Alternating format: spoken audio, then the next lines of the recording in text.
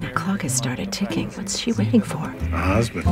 Jenny, I got somebody who wants you to meet. I don't have time. I have to help out the food. If you keep on being so picky, you're gonna end up alone. Did it ever occur to you that I might actually be in a relationship with somebody? Are you? I am seeing somebody. So when's the wedding? I think she's finally found someone. Is it serious? I think it is. I've decided I want to get married. Wow. Well, don't you think you should tell your family you're marrying me? What is it, honey? What could possibly be so hard for me? I'm gay. What?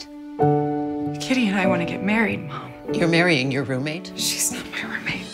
I know times have changed. I read the papers, I watch TV. We're ordinary people, not rebels.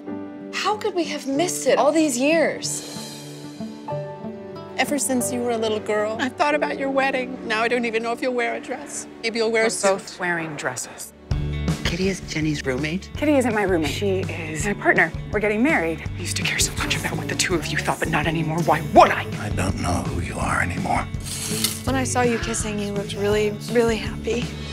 What do you want, Jenny? Just want what you gave Anne and Michael. My mother's not here either, Jenny. Your mother's in Portland. Mine is 20 minutes up the road. We've always done everything together for as long as we've been married. I'll do this alone if I have to.